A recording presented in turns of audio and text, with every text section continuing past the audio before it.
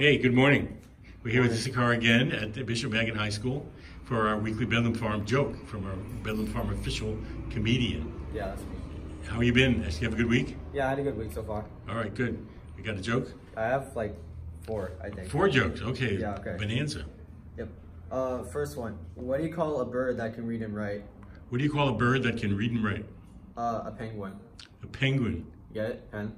Oh, penguin. I get it. Neat. Oh, what did the dessert say when he did something easily? What did the dessert say when he Did something easy. did something easy? Piece of cake. Okay, piece of cake. Good. When does ice cream usually go out? When does Ice cream. ice cream usually go out? Yeah. When? On Sunday.